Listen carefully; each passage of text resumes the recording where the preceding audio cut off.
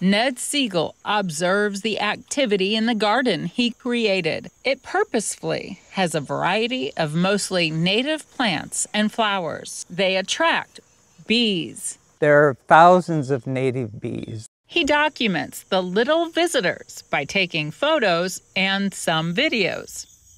Ned uploads the photos to a research-based program called the Shutterbee Citizen Science Program.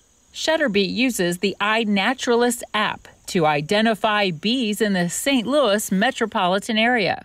Ned is a trained citizen scientist in the Shutterbee Project. The retired biochemist is a master gardener and naturalist. I actually have a degree in botany, so I always was interested in plants. So being part of the Shutterbee surveys was a natural next step for Ned and his home garden in Belleville, Illinois. I do that approximately every 2 weeks. So a 30-minute walk taking pictures of bees, I'll just have probably hundreds of pictures sometimes. Then one morning in late July, the walk was like any other until he photographed this bumblebee. He uploaded the photos to the Shutterbee Project on the iNaturalist app. Then, boom, boom, boom, boom. All the experts saying, wait a minute, this is a rare bee. It's a lemon cuckoo bee. Photographed the lemon cuckoo bee, which is a rare bee found in Missouri, and it hasn't been found in the St. Louis metropolitan area since the 1800s, 1854. That's 7 years before the Civil War. It has been documented in southern Illinois and in northern Illinois more recently. Nicole Miller-Struttmann is the co-creator of Shutterbee. And I'm the Browning Chair of Biology at Webster University. This bee is a parasitic bee.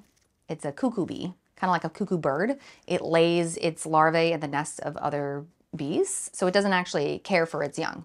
It lets other bees do that.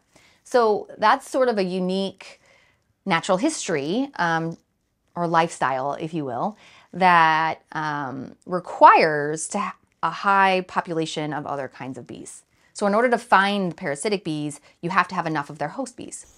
In the moments the rare parasitic bumblebee was being identified, the Shutterbee team was buzzing with excitement. My co-creator, Nina Fogel, sent me a message with a bee with just these big googly eyes that was just like, whoa, look at this bee. There's something cool is going on here. Then it was verified by myself as well as several other specialists.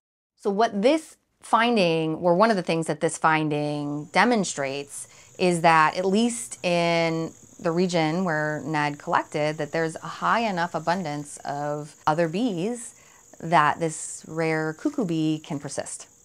Now, why we haven't seen that bee since 1854, part of that is how much were we searching for it, right? So you always have to, acknowledge that maybe we weren't looking that hard for it. Shutterbee is meant to be that busy bee that's all about bees. So we've been doing this project for about 4 years. We got some really interesting results that demonstrate that, what you do locally actually really matters. St. Louis has a historically high bee diversity, in part because of our unique sort of ecological placement. We have lots of different habitats in a close area, and that influences what bees are found in the city. She says this rare sighting is important when studying bees and climate change. Species are shifting as it gets warmer. They're moving towards the poles. So it's exciting to see this bee, who's at the southern edge of its range, still persisting here. That is a good thing because it's implying that, they're able to, at least so far, survive despite warming. All we know is that we found this bee, and it's still hanging on. And now with the latest buzz happening here, maybe more people will become a citizen scientist like Ned. I don't know why I saw the lemon cuckoo bumblebee when I did. The plant that she was feeding upon, our native purple coneflower, a lot of the bees use that plant. He's been looking for that lemon cuckoo bee ever since. I haven't seen it. No, and I haven't seen it since. I was lucky. But I carry my phone with me anytime I'm out here putzing in the garden, thinking maybe I'll see her again.